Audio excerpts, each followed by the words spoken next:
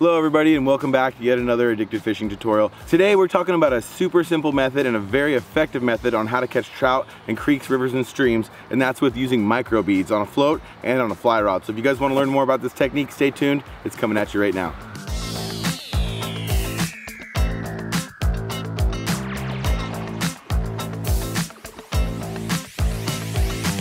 So why these micro beads work so good in any kind of creek, river, or stream is because of the capacity of fish in that river.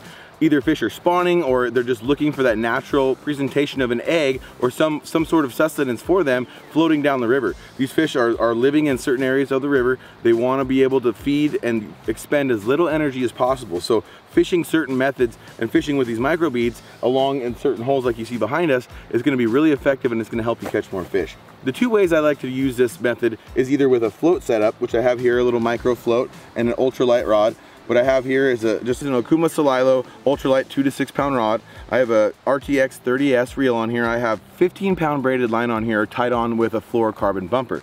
That fluorocarbon bumper is imperative for this little mustad float so that I can slide up and down my line and regulate my depth. That doesn't work so good on that braided line, but the braided line is very tough.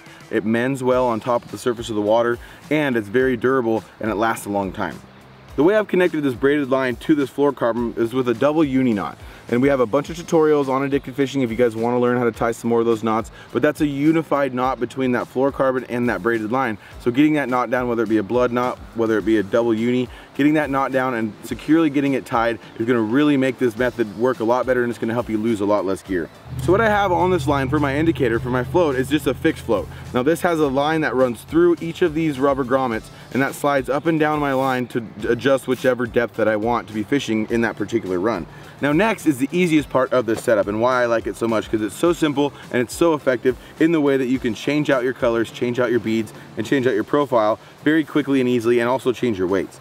So what I'm going to do here is I'm going to take just a really nice bead. You can see the different colors and beads I have here. Pretty good range. I have the pinks, I have the reds, I have the pales, and I have the orange. Having a good variety of those beads and being able to change up quickly and show those fish a different color or a different size of bead throughout the drift, it can be very imperative at times, and it can key in on those bites. But I don't like to use anything over about a 10 mil bead when I'm targeting these trout. So these ones here are 6.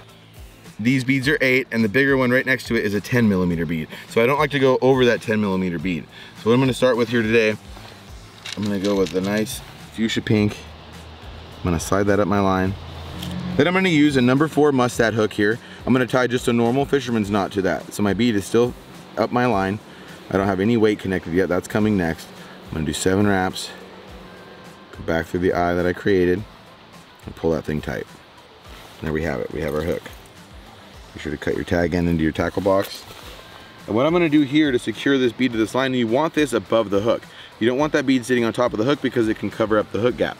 So when that fish eats it, it can grab that and it starts to roll around, and it can actually become unhooked very easily if that bead is sitting on top of that hook. So what I do here is a very simple bead knot. You can peg this with a toothpick. You can do a variety of different methods to do this, but I like to just do a double overhand over the hook, just do 2 loops over that shank of the hook, pull that thing down, slide that bead up your line a little bit, and then pull her tight. Because odds are these smaller fish that we're going to be finding in these creeks and streams, maybe you have big fish in your location, but these smaller fish aren't going to be able to break that 8 to 10 to 12 pound fluorocarbon line, which you're going to adjust to depending on what size of fish you have in your local area. So this is a 10 pound fluorocarbon. I got my number 4 hook and I got my bead tied in just like this. Now the way I'm going to get this down is I'm going to leave myself about a 1.5 foot leader here.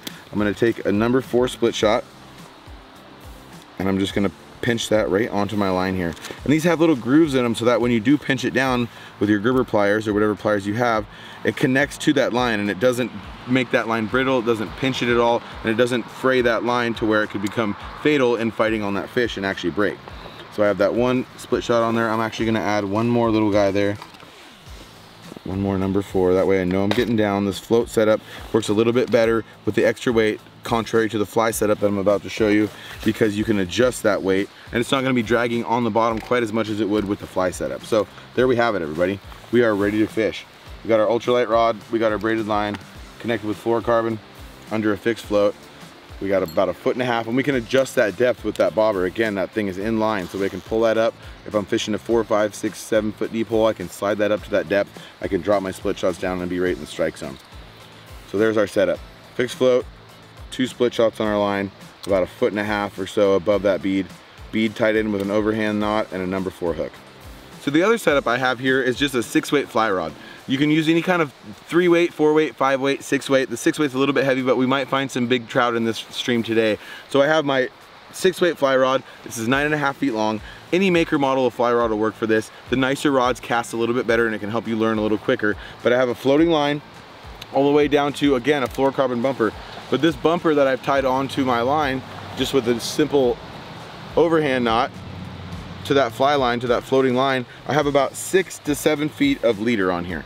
And what I've done here, you can add a little inline fixed float to this or a thingamabobber or any kind of fly indicator, but I like to fish this method down and dirty on the bottom and actually drag it through the strike zone. So what I have here is the same setup we just showed you. I have 2 number 4 split shot, about 1.5 foot overhand knot down to a different colored bead. Now this fly setup minus that indicator can be a really effective way to get down and deep in some of those holes and stay in front of those trout. Both methods work really good. This one's fished a little bit differently than this one, so let's hit the river and I'll show you how. So as I've walked up to this hole, the thing about trout and the beauty of trout is they can live in every nook and cranny of the river. So what we have behind us here is just a beautiful bobber run, something I'd really want to use this fixed float. The fly fishing setup is going to be really effective in that super fast, super heavy water where we're not going to be able to get down. Here we have a very nice walking speed. These trout can be sitting right in those bubble lines. The foam is home, as they say. Those trout can be sitting right in those feeding lanes, relaxed, easy, not expending too much energy and waiting for that food to come to them. So I put 2 split shots on here to begin. I'm actually going to take one of those off. I don't recommend using your teeth out there, everybody, or else you're going to have chipped teeth like me. And I'm going to use just that one split shot so that I don't get snagged up. So again, here's my setup. I'm going to start shallow. I got my bobber sitting about 3.5, 4 feet. I know it's about 4.5 to 5 feet deep out there, and I'm going to start close. The method that you want to always utilize is cast close and then to the middle and then far. You don't want to cast over those fish that are right there at your feet to start your drift. Throw that out there. The key here is to keep your line up and off the water just enough to allow that bobber to get a nice natural flow. As you can see there, I was a little too deep, so my bobber sucked under before I got a good drift. I'm going to come down about 6 to 10 inches here. Now I'm fishing about a total of 2 feet, and here we go again. I'm going to start with that inside cast. And we're going to watch that bobber and let our line go straight with that. We don't want to inflict that float at all. We want it to be floating as naturally with that current as it possibly can. And you can see I'm letting line off of this reel. My bail's open. I'm watching my float go down with the current, and I'm lifting my rod tip 4 to 5 feet each time to give it that 4 to 5 feet of line so that it can naturally drift with the current. If you let it just pull that line off of that spool, you start to create resistance against that float and don't get a natural drift at the same speed as your current. Now that I made that first close cast, I'm going to cast to the middle. I'm going to cast about 5 to 10 feet further here. See, I went just to the side of that bubble line. I'm going to let that thing start to work down through that zone. I know I'm fishing at an adequate depth because my bobber isn't laying sideways, it's not snagging, and it's floating again at that same speed. On this next cast, I may even add a little depth because I don't see that thing dragging bottom as much as I want it to. I want that split shot down. I want that bead right down on the bottom, rolling around just like a natural egg. So you saw there, I went 4 to 5 inches deeper. This is gonna be my third cast. I know I'm casting into the deepest part of the hole. So I'm gonna add about 3 to 4 to 5 inches, about a bobber's length each time, and I'm gonna keep continuing to cast until my bobber starts to lay downriver, which is gonna indicate that I'm touching the bottom.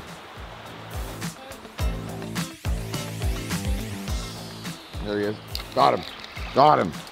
So you saw with that natural drift, by working my way out into the middle of the run with each cast, not starting too far across there, going a little bit deeper each time, I finally got that thing down in the zone and got this absolutely gorgeous cutthroat on my line. You see the importance of that number 4 hook so that it actually is not going to do too much damage to these beautiful little trout. But there it is, you guys. First fish of the day. Super easy method. We worked our way down in depth. We didn't start too deep, and we worked our way down into that strike zone and into the fish. Okay, so now that I've fished the top of that hole with about 5 to 6 casts, I worked my way all the way across, changed my depth. I'm gonna slowly move down in the hole. The key to this bead setup a lot of the time, you want a good angle to set the hook. And I'm gonna explain that hook set here in just a second. But as we're gonna move downriver, we don't wanna just let our bobber float all the way to the end of the run every time, because we're not gonna get an effective hook set on those fish. That's what I always say, close, middle, far, 2 steps down. Close, middle, far, 2 steps down. And fish with your feet, not your bobber. So we take about 5, 6 steps down the river here. I'm gonna go back out. I'm guessing the depth should just about be the same. And I'm gonna start on that inside cast once again.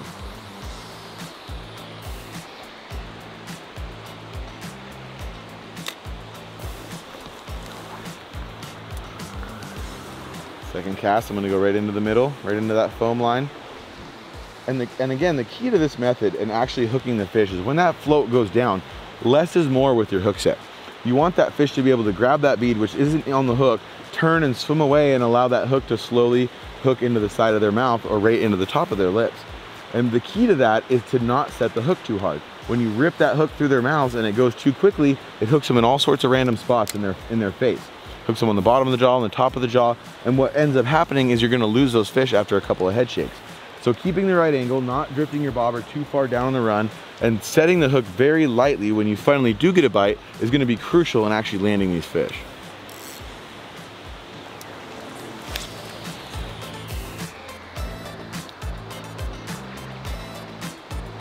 All right, so now that you guys have seen the effectiveness of that fixed float setup in this slower water, let's grab the fly rod, let's head down into some faster riffly water, some different trouty water, and show you how to fish that method that actually bounces along the bottom and can stay down in that strike zone. So what we've done is we've grabbed our fly rod. This method also works just as well on your actual spinning rod if you don't want to fly fish or you haven't got the opportunity to learn how. The same setup is gonna work just as well on that spinning setup, set up the exact same way. But we're gonna show you how to do it on the fly rod here, but the same thing rolls over into using a spinning rod here. So what we have in front of us here, big tree lane in the river, a nice current break where those fish can reside nice and easily. They don't have to be swimming too hard in the fast current. They can sit right back there in that feeding lane. Those eggs, all that bait, everything that they're eating is coming down that foam line, swirling in. So that's what we're gonna target first. We're gonna set down, cast upriver behind that log and start to drift our stuff down the bottom, right behind that structure. I just had one flash at it.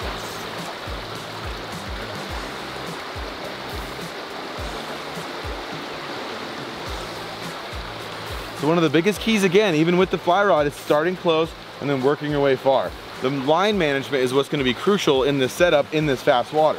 So what I'm gonna do, I'm gonna go over my head, I'm gonna flop that thing over there. I'm gonna get it to go right down behind that structure. I'm gonna keep my tip high. And keeping my tip high is gonna keep me out of that sort of water current that I don't wanna be in. This fast water current's gonna rip me out of the strike zone. That slow stuff over there is gonna keep me in it. So I'm gonna keep my tip high, whether I'm using my spinning rod or my fly rod, keep my tip high and slowly fish it down through that zone.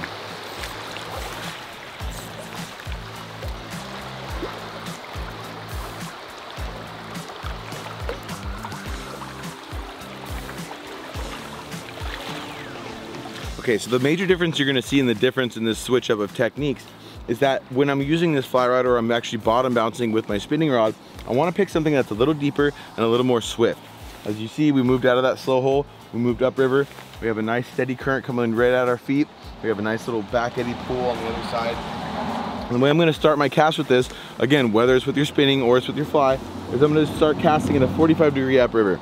You don't want to cast straight out or straight down because you're not going to have time for that bead to actually sink down with that split shot.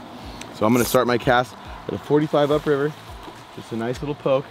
I'm going to keep my tip high and I'm going to wait to feel for bottom.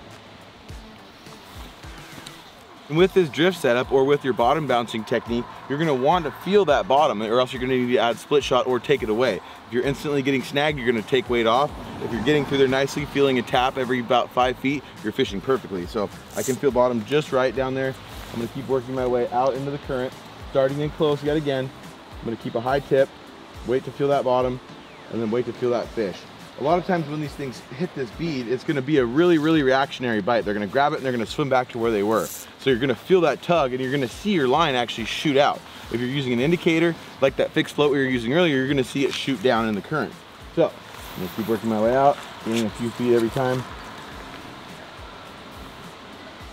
Tip high, letting that drag. You can see my tips actually bouncing up and down every so often. That's making sure I'm down in the strike zone on the bottom.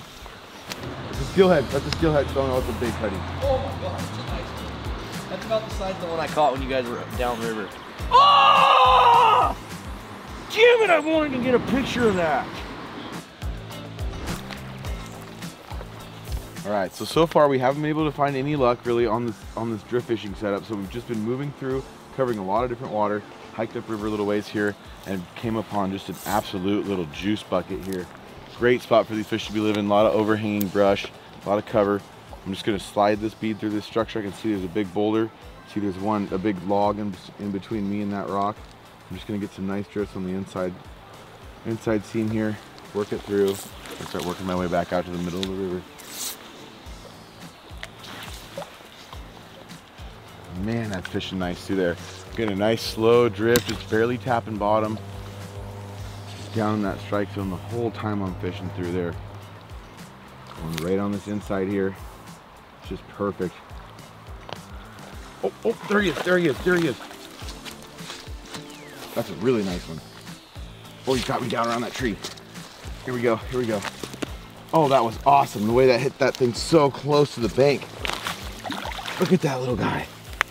What a beautiful cutthroat trout, you guys. Look at that. Munching on beads. You can see these things are probably like post-spawn, so they're starting to get to that stage in their life cycle throughout the year where, oh, slippery fish. Better than keeping them on the bank too long though. But those fish are seeming to get in that stage of the year. Oh, Marlon's on. Oh, he lost him. They're eating the worms today too. So it seems they're getting in that stage where they're kind of coming off of spawn. It's late winter time out here. But this kind of goes for any time of the year. You can use this in summer, you can use it in the fall, you can use it in the winter time. Whenever these trout are gonna be spawning, or whether there's salmon or something in the river that these fish are gonna be eating their eggs, these beads can be an absolutely deadly method, as you guys saw here today. Well, everybody, we hope that tutorial helped you learn a little bit more and maybe a new technique to go out and try to target these awesome trout that we have all over the world. If you guys want to see more awesome videos just like this one that help you learn how to be better at fishing, go up here and click this link to this next video. Go down, hit subscribe, turn those notifications on, give us a thumbs up, and drop a comment below of what you thought of today's video, and you could be the comment of the day, just like this guy right here. Thank you so much for tuning in, guys. You stay fishy. We'll see you out there.